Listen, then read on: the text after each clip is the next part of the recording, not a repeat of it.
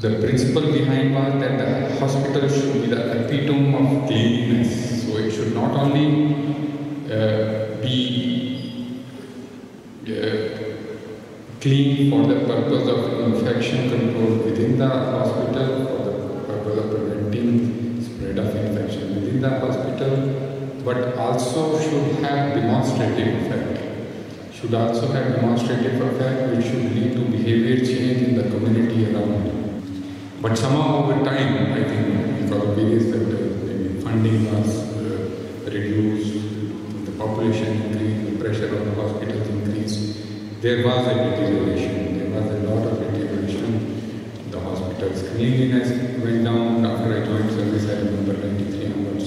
This is the time, 91, when privatization, liberalization started, cutting budget started. So after that, that was my second major interaction with the hospitals.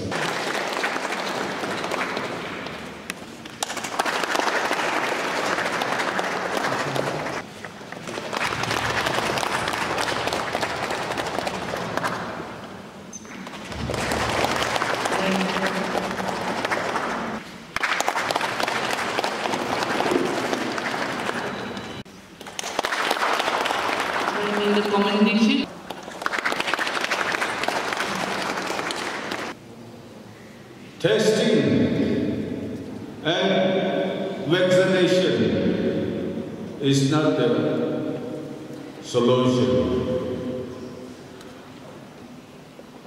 We should know how to live with the COVID pandemic. And this program also, that is not the only vaccine or testing or any medicines and equipments, but it is how to save from COVID or any kinds of epidemic. It is all interrelated or interconnected with hygiene and infection control practices.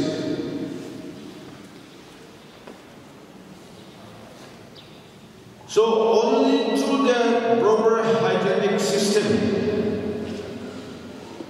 we can, or our patients can save from any kinds of epidemic. So I feel, and I always say that COVID-19 pandemic is blessing in disguise.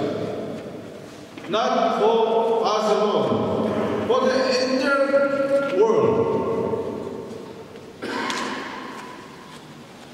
And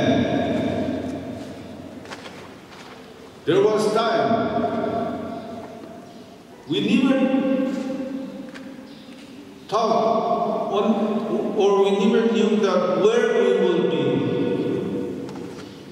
Where unfortunately so many precious lives have lost.